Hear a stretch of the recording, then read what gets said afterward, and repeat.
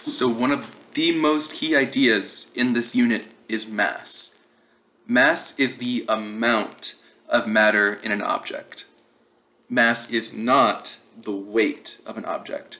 So what does that mean? Well, the difference between mass and weight is that mass is a reflection of the amount of matter, while weight is a reflection of the effects of gravity on something. So if I were to go to the moon, climb up in a rocket, go to the moon, and jump around and jump kind of like whee, like very low effect of gravity, I'd weigh less, but I would still have the same amount of mass. So remember, if you were to ask me, Mr. Garza, how much do you weigh? That doesn't help us in science, because weight can change based on where we are.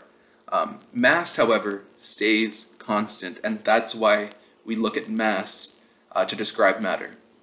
We use a triple beam balance, this really cool scientific device, to measure mass. And it helps us measure mass in grams or convert it into kilograms.